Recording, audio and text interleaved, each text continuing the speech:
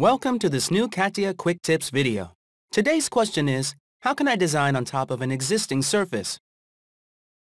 Okay, I have a couple of tips for this. Right now, I'm connected to the 3D Experience platform on the cloud.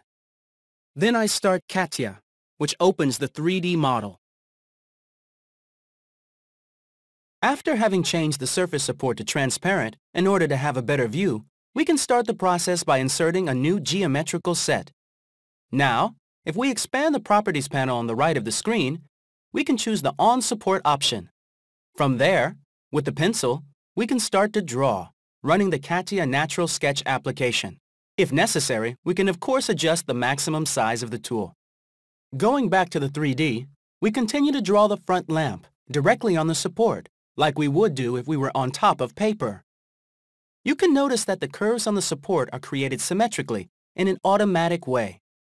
Summary.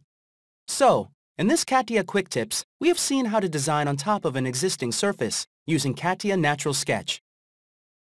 Thank you.